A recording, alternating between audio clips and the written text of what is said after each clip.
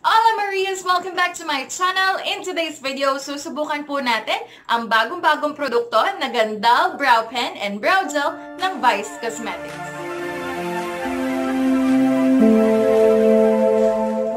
Alright guys, so dumating na nga po yung ating package from Lazada, which is from Vice Cosmetics. Gandoll Eyebrow... Nakasulat ba dito? Hindi nakasulat. Gandoll Eyebrow Pen and also their ano nga tawag doon? Volumizing Brow Gel. Nandun po yung ating chichi kasi wala akong lamesa right now. And buksan na natin siya. Ito, nagkamali nga ako dito kasi at first I was thinking of getting only one. Kasi yung meron sila sa Lazada is a package. Yung brow pencil and yung brow cara or yung brow gel. So sabi ko, I don't need all four. So sabi ko, isa lang, which is ash brown. Sorry, ash brown? Yeah, ash brown. Pero sabi ko, uy, ang ganda. Meron pa siyang packaging na ganito. Ang cute. May sarili pa siyang packaging. So, in-order ko siya nung 20th, which is Saturday. And today is Monday. Kanina lang siya dumating. So, mabilis naman, 2 days. Ay, magkaiba oh. Ito walang bubble wrap yung pink. Pero ito meron. Although may bubble wrap din to oh. Yan yung bilog-bilog na yan. Bubble wrap na siya. So, I'll just open this. Pasensya na, may sipon ako ngayon. I have your natural brown and ash brown. Ayan. I wanna get all four, pero yung brow pencil lang, not the brow mascara, because I rarely use the brow mascara. Usually sa client ko lang. And these two are mostly, or the commonly used colors for my clients. So, dun lang ako sa magagamit ko. Ayoko namang bilhin lahat kung hindi ko naman siya gagamitin most of the time, di ba? Pero yung dalawa, magagamit ko siya sa aking client. So, tinanggal ko yung parang seal sticker. Ayan, buksan ko lang ha. Nilipat ko lang siya dito sa baba. Pero din gagawin ko dun sa isa. But, I'm definitely going to get all four brow pencils for myself and also for my clients. Ayan, ganyan lang itsura niya pag binuksan mo. Sabi ko sa inyo, may bubble wrap din siya. Ganyan, oh. And sa kabila, ganun din. Which is, ang ganda when it comes to packaging, no? Ang ganda. I mean, yung packaging from shipping, ganun. And, eto na ang itsura niya. This one is the natural brown. And the other two are the ash brown. So, basically, both of them as a pair is 300... I forgot. Ilalagay ko na lang dito. Kung magkano sila as a pair. 395 o 375 siya as a pair. Pero each were sold, is being sold as 175 pesos. Yung ganito, tsaka yung ganito. So, pareho lang siya. And this is how the packaging looks like. Lagay mo natin sa side. Yung mga pencil, sobrang nipis niya. As in, it reminds me of Tony Moly kasi yun lang naman yung pinakamanipis na na-try ko na. Parang Tony Moly. Ayan o, napakanipis niya. Ganyan yung itsura niya. And one tip is a spoolie and on the other side is the pen. And when it comes to the brow gel, sa lalagyan parang hindi siya nagkakaiba. Ayan o, parang walang pinagkaiba yung lalagyan niya. One is natural brown, one is ash brown. So, nakalagay sa packaging ng volumizing brow gel. It's volumizing, long wearing, and filling. 5 ml or 0.17 fluid ounce. And nakalagay din dito yung kanyang ingredients as well as cruelty-free, vegan, and ano tong isa? Paraben-free. Ayan. And good for 6 months of use itong kanilang brow gel. Ito namang Gandoll Micro Brow. Wala masyadong nakasulat na details unlike the other one. Although, nakalagay yung content is 0.10 grams in ultra slim, precise, and long wearing. Yun lang. And also paraben-free, cruelty-free. And this time, this one is 12 months. This is 6 months. This is 12 months. So, buksan na po natin siya. Saan ba? Medyo mahirap-hirap pa. Ayun, yung may mga marks. Ayan, mahirap kung walang kuko. Ayan. Nakakaloka. Medyo struggle siya buksan na. Lalo na yung pen. Pero yung gel, madali lang. Ayun, pag ganyan mo, tanggal na. Oh, okay. After removing the plastic, nakita ko na yung difference nung ash brown at saka yung kanyang natural brown. Ayan o, nagkaiba na siya.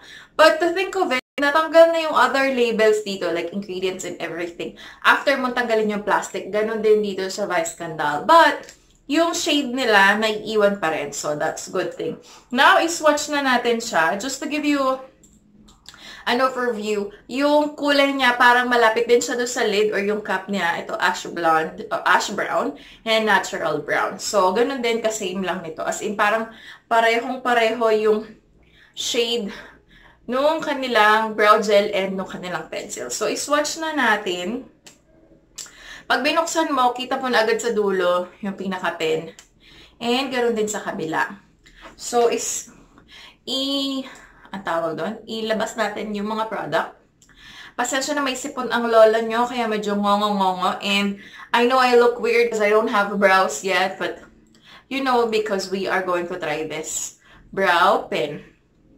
Ayan, mahaba pa siya. Oh, meron pa rin lumalabas. Oops, nakakaloka. That's it. Sa kabila.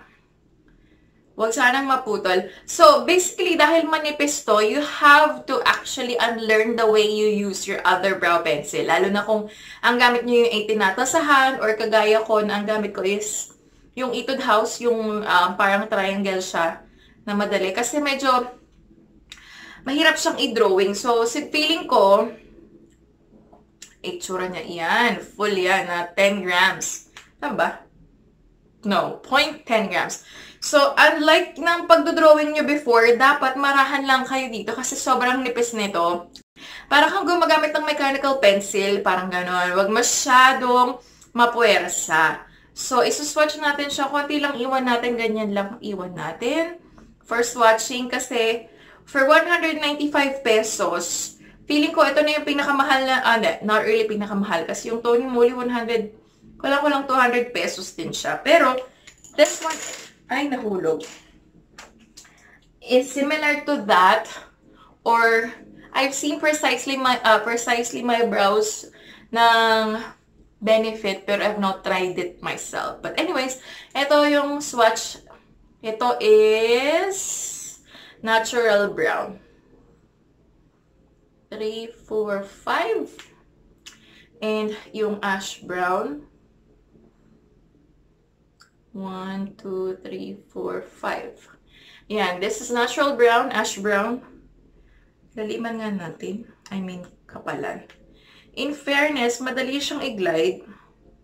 Medyo parang nakakatusok siya, pero siguro sakto lang kasi hindi siya ganun ka waxy or hindi soft. Natural brown and ash brown. And for the brow gel, yung natural brown. Natural ka ba? Yeah, natural brown. And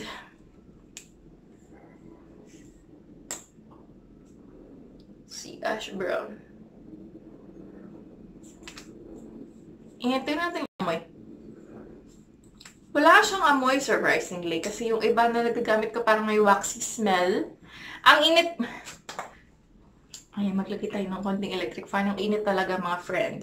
So, ayan, natural brown and ash brown. So, I'll just insert to swatch kung makita ko siya sa mall ngayon later or kung makabili ako nung other two na hindi kasama ko kasi I don't really need all these shades ng ganito kasi I'm more on drawing in powders. Alright, so, gagamitin ko, I think, is the two-tone. Lagay natin dito sa loob yung natural brown and sa labas yung ash brown. So, let's do that. Gamitin muna natin yung spoolie. This one is ash brown. So, pag nagdo-drawing kayo, make sure na tail first, outer tail, before yung inner part, no? Ito yung spoolie, tignan natin. Fairness, malambot naman, not too hard, not too soft, na yung tipo na parang nag-microblading ka na namumula na yung brows mo pag gumamit ka ng kanilang spoolie. Ito sakto lang, hindi sobrang soft na tipong wala ka naman nasusuklay, pero sakto lang din. So, draw na tayo. Wait lang ah. Ayan, dito. Lapit kayo sa akin.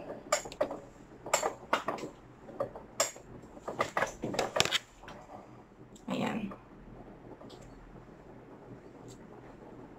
Simulan natin sa dulo.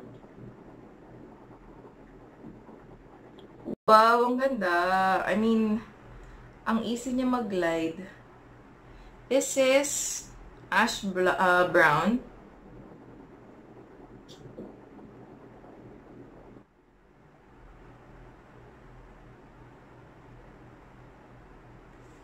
Yan, no? Kita nyo ba?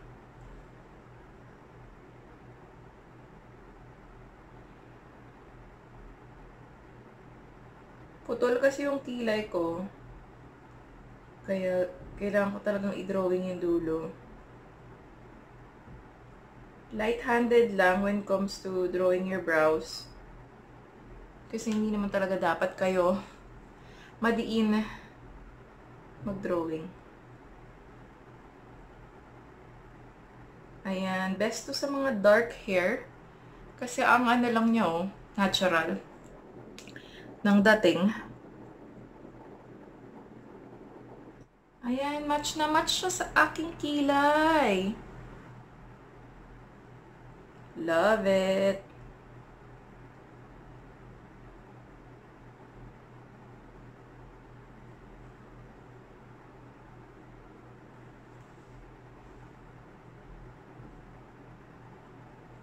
Ayan, sa other side naman, dito medyo iba yung itsura ng aking kilay. Labas pa tayo ng konti.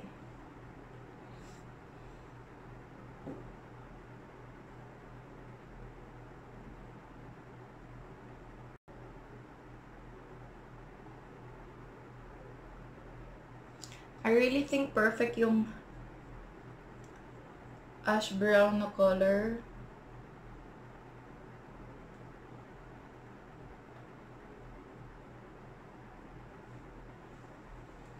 Ayan. Perfect.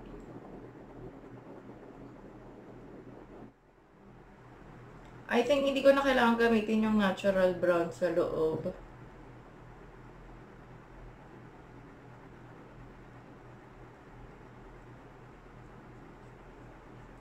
Pero kung may kulay yung hair nyo, syempre sundin nyo ng very light yung malapit sa kulay ng hair nyo.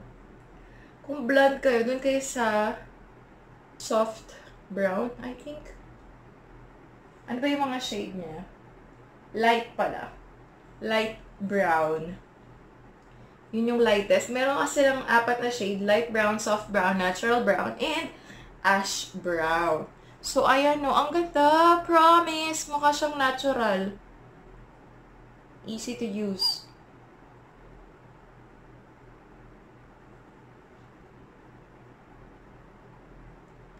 Fairness talaga, maganda siya for 195 pesos. I think, sulit. Tapos, gamitin mo lang yung spoolie to brush the product and then move mo na lang dito sa unahan. Ayan na, winner! Tapos na ang laban. Linis-linisin na lang yan kung paano man kayo maglinis. And then, saan yung takip nito? And then yung brow gel naman, ash brown pa din. Tingnan natin ah. Kasi ayoko nung iba na sobrang laki. Ito maliit lang yung kanyang applicator. And titingnan natin kung volumizing ba talaga siya and kung dumidikit ba siya sa balat o talagang sa hair lang siya na-apply.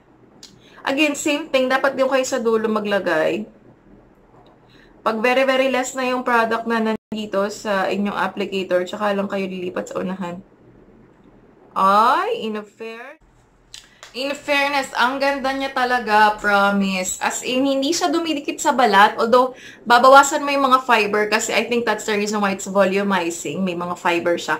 And, di siya umaabot sa balat. Sa hair lang talaga siya nagko-coat or nagsustrokes.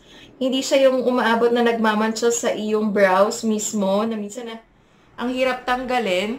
Ito and mind you, I really like using brow soap sa kilay ko kasi it makes my brow hairs look bushy or full. And this one, hindi ako nag-brow soap today kasi nga gusto kong subukan tong product ni Vice. And it really makes it so full without the help of brow soap. So, winner na to, as in talagang panalo. So, linisin lang natin ng konti, whatever mode of cleaning you do. Pwedeng fingers lang, pwedeng concealer, pero ngayon nagmamadali ang lola nyo, fingers na lang. And then, balikan natin ng konti yung mga nawala na part. Ganyan, nadaanan. Sulat lang. Drawing mo lang ulit. Ay, ba't ganun? May nabura pero hindi ako makapagsulat. Ay, pagbasa, ganyan ba? Pag nabasa, tuyuin natin. Pulbohan natin. Kasi may mga problems usually kapag nagpulbo kang ganyan, nabubura, nararanasan nyo ba yun? Comment down below. Yung pagkatapos mong i-drawing yung kilay mo, pag powder mong ganyan, burado. And I think this has the same problem.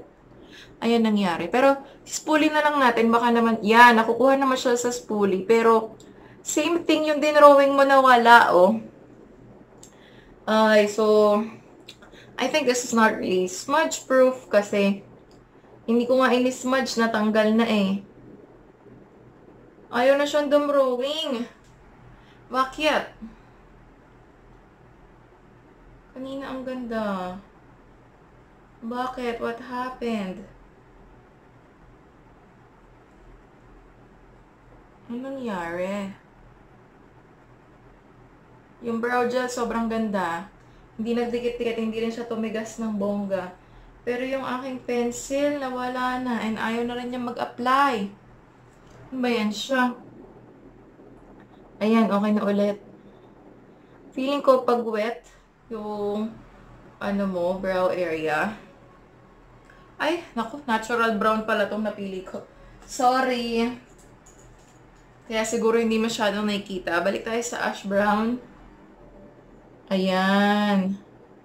Ah, okay. Kasi ibang shade pala yung ginamit ko kanina. Ayan. Okay na siya ulit. Okay pa rin pala. Pero hindi nga siya masyadong sumusulat kapag wet yung brows mo. Or sweaty. Bakit pa naging wet ang brows? Diba pawis? Ayan. Pero the moment na mag-dry na siya, okay na. Mag-a-apply na ulit.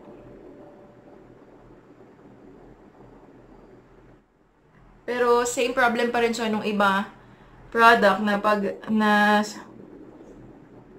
na powderan mo ay nawawala.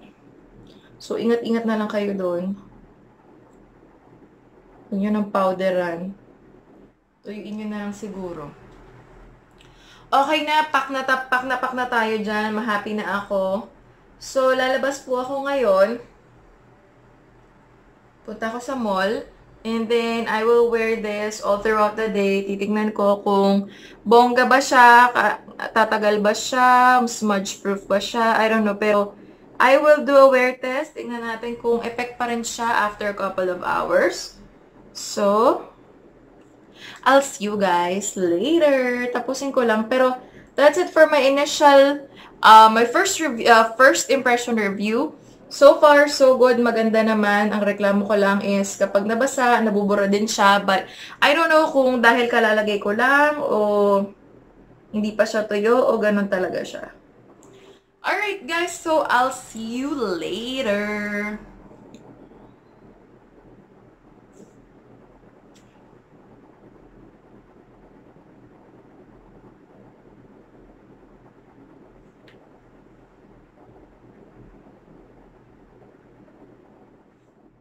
It's now 10:30, so we have this on for about 6 hours na kasi 4:30 tayo nag-apply ng makeup. So, pagpasensyahan nyo na kaya medyo hulas-hulas na, galing ako sa labas.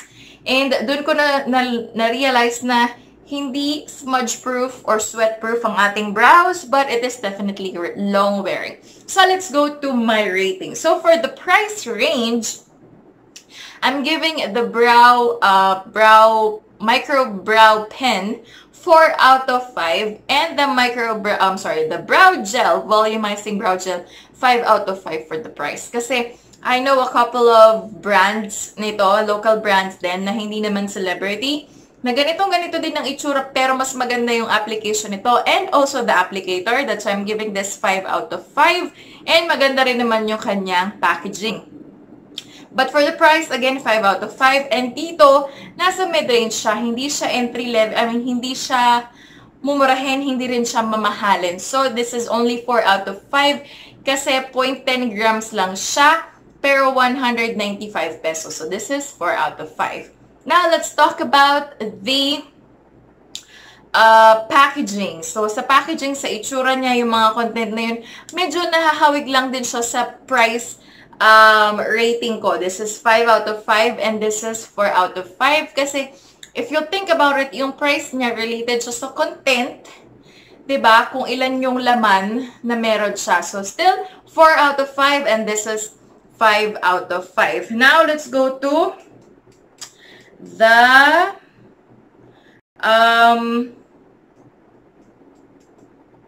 what else? For the availability, nagpunta ako kanina sa SM and wala pa rin siya sa mall. So, feeling ko hindi pa siya ganun ka-available. So, right now, it's 4 out of 5 kasi available naman siya sa Lazada, pero package yung pwede mong kunin. You cannot just buy this one if you only use the pen, or this one if you only need the brow gel. So, it's 4 out of 5 for the accessibility or availability of this product. Alright, so let's move on to longevity. Yes, it is long wearing, so I'm giving it a 4 out of 5 kasi for me, dapat yung long wearing, related din siya kung smudge proof or sweat proof man lang. So, it is 4 out of 5 for both of this when it comes to longevity. Kasi nga, ayan o, 8 hours ko na. Pag ginanyan ko, nabura na siya, friend. Ay, dagdagan ko pa ng konti. Hindi na nga ganun tawag dito, kadiin. Nabura na siya. Ito pa sa kabila. Ganun din. So, it's long wearing up to 6 hours naman, or siguro until kailan hindi ka ganun ka-sweaty. Pero ang init kasi sa labas, although umulan pati, so parang hindi mo maintindihan kung uminit ba o lalo lang nakainit yung ulan. Pero ayun, hindi long wearing, I think 4 out of 5 kasi as long as you're not sweating or as long as it didn't get wet in the rain, hindi naman siya matatanggal. But kapag nag-sweat ka na, konting ganyan mo lang, burado na siya, friends. So it is 4 out of 5 for both actually, for this one and this one, kasi pareho naman silang nakalagay sa aking kilay ngayon. So, is it worth the try or the hype also for Vice Cosmetics? The answer is yes. If you have the budget, go ahead and go to Lazada and purchase the package that they have for 395 or 375 pesos, and makakamura ka na pag dalawa. Yun nga lang, make sure na yung swatches, check mo sa website nila, Instagram and Facebook, para malaman mo kung alin yung best for you. For my hair and for my skin tone, best is ash brown. If you have black hair, ash brown. Then, if you have warmer hair, yung mga brown, reddish, ganyan, go for soft brown. If you have like regular, typical brown hair lang na hindi naman reddish, hindi rin blonde, go to natural brown. And if you have lighter hair, blonde na hair ka, or yung medyo faded na hair, go for soft brown. Alright, so those, for light brown pala, if you're blonde, light brown. So those are my thoughts and my initial review for the Gandoll brow pen and brow gel. So I hope nakatulong to for you to decide whether or not you want to try these products na hype ngayon. So thank you so much for watching, and I'll see you on my next video. Goodbye!